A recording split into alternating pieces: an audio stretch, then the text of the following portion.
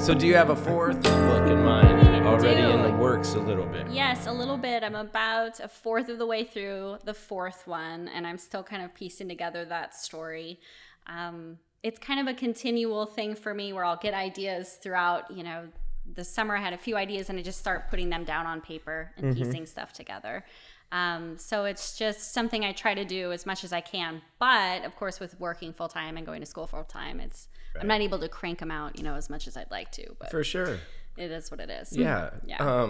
How often does it happen where you're in like what you're doing right now? You're in the middle of this. Do you ever get like a good week or two of content and then just go nope, and like literally erase the last 2 weeks that you've done? Absolutely. It's just all part of the process. And do you find that frustrating, or you're like, okay, I'm back to this, let's go? It's part of the creative thinking process. So it helps me to narrow down topics and figure out what I'm really wanting from a story. So I like to try different things, and then I might go back and hate it and I'll erase it. But then it helps me to know, okay, why didn't I like it? What direction do I really want to go to?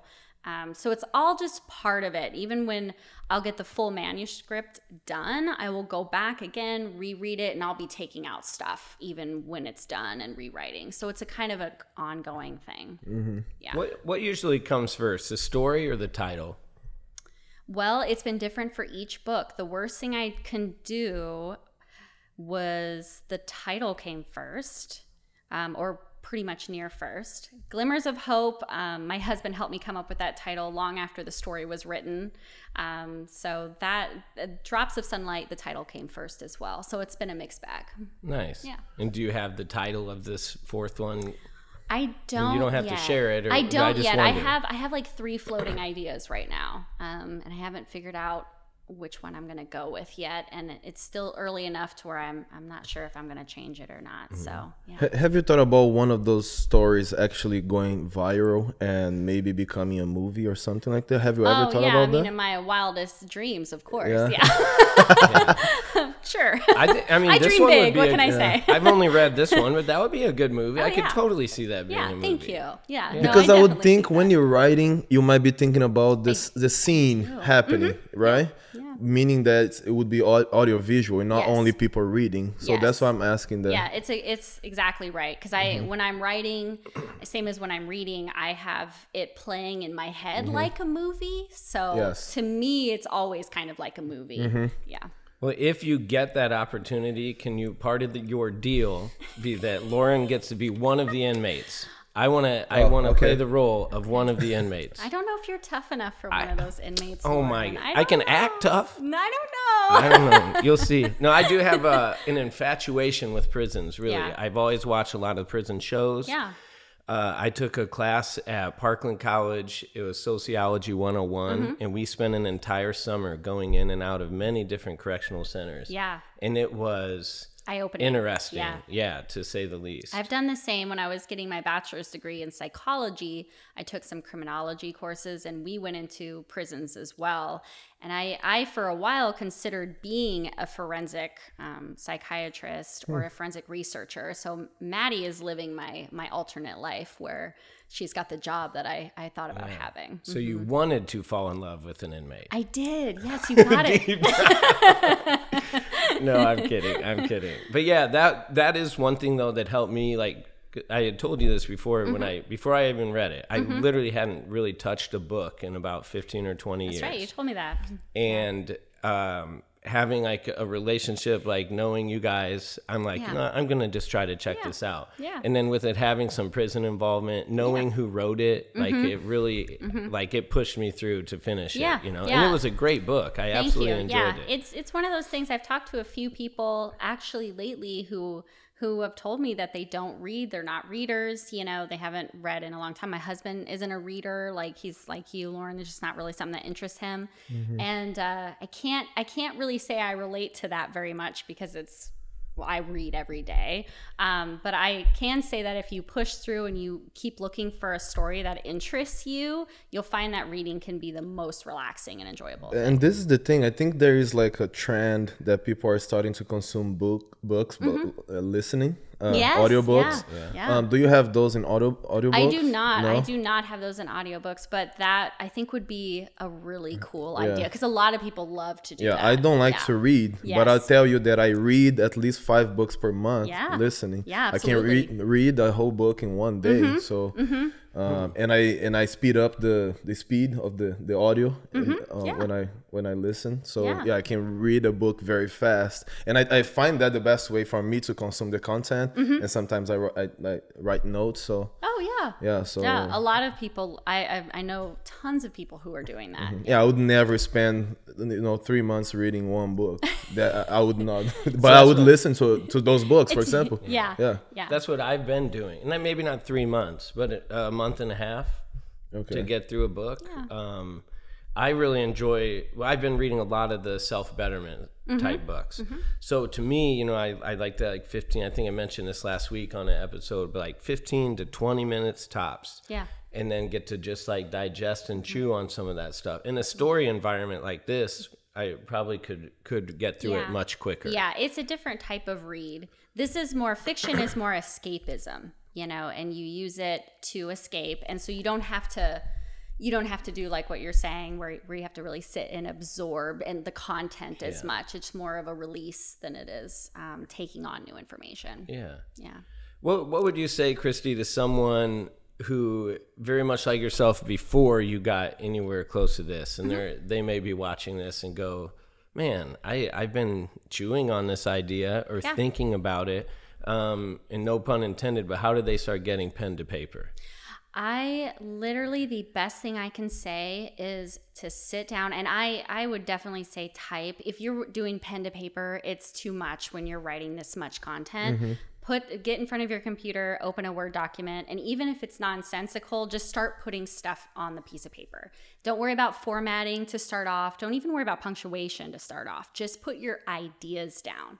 And then keep building on that. And then as you do that, you'll take ideas off, you'll add new ones, and then a concept will start to form. But you have to get past that barrier of it living in your head. And you have to put it on something, otherwise it will never come to fruition to anything. Do you have the script, like the bullet points of the story, or you just keep writing, not knowing what's gonna be after that? Some people, I have a lot of writer friends, and they do different things. So some writers will do just that. They'll have bullet points of like ideas or concepts or story plot points, right?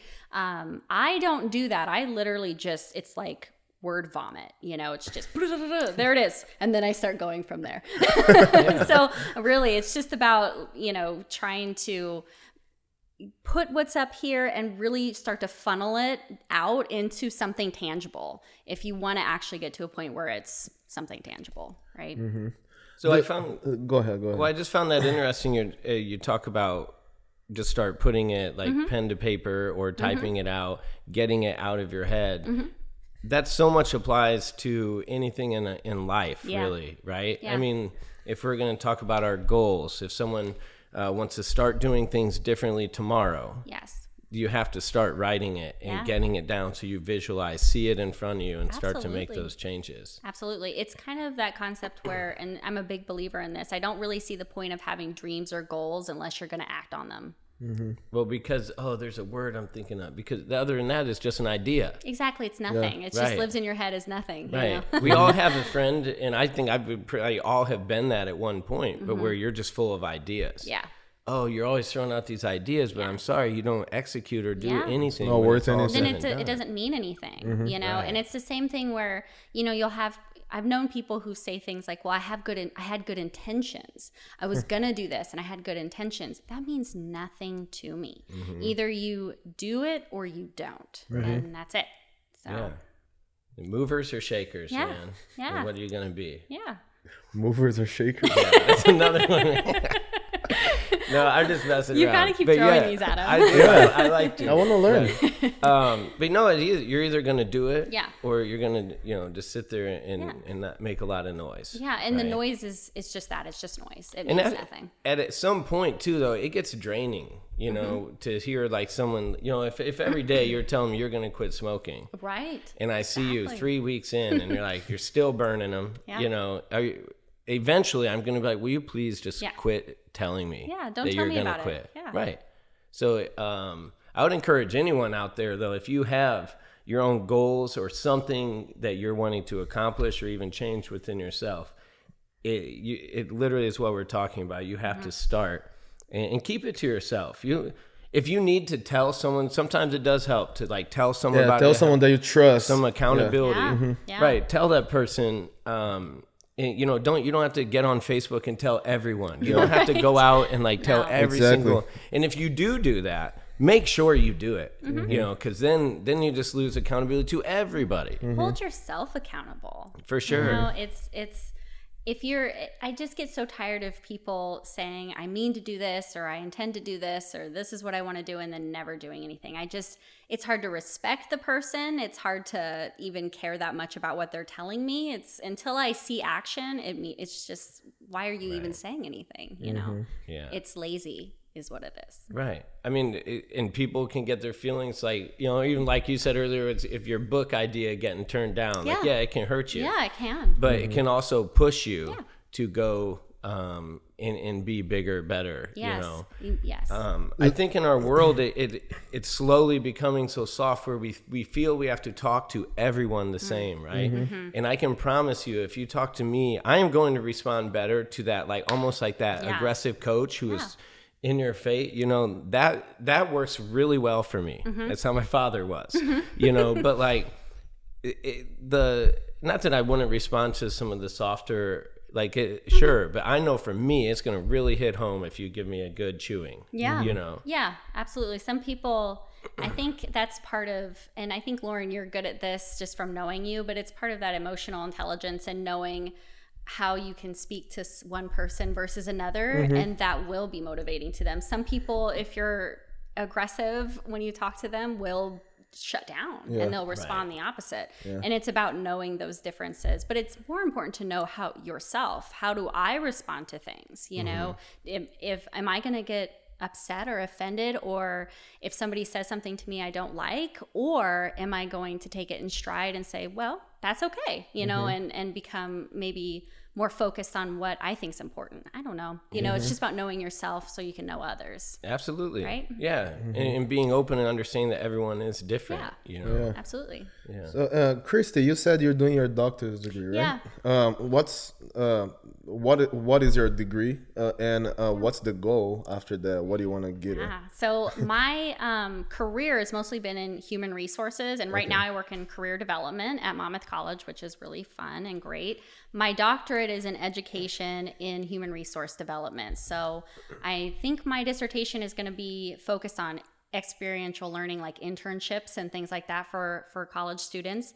I think after I get my degree, I'd like to teach in the evenings, maybe adjunct, pick up a class here or there and teach some courses on human resources or organizational development or those types of things. Do you plan on writing a book about you as well, about your life? No. Why?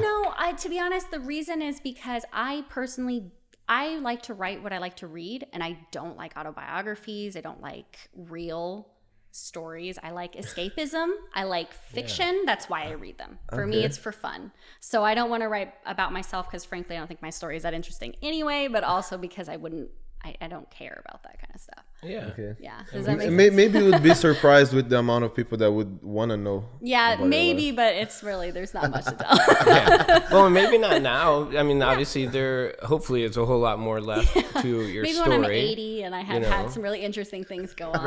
Right. At that point, you will have an amazing story. I'm sure of it by then. I still won't write it down, though. Yeah. You should, though. What about you? Do you think you could ever write a book? Yeah, that's one day. Yeah. I'm sure I will. You will? That is a goal? Oh, yeah. Definitely. You heard it first right here. Yeah, you guys learned. You guys heard. Yeah, I would definitely do it. One day, not now. I'm not at that point. Yeah. What do you think yours would be about? About my life. You would? So you would go that avenue? Yeah. I would basically talk about the everything since I was a kid. When you're abandoned at a train station? Yep. You're tuned in to the Talk About It podcast. I'm Lauren Fulmer. I'm Victor Dantas. And we're here to talk about it. Each week, we're going to have a guest come in, talk about it, tell their story. and really just hope to have some fun and bring some positive energy your way. Guys, make sure you subscribe to the channel, hit the bell so you know when's the next episode, and I see you guys in the next episode. Talk About It Podcast.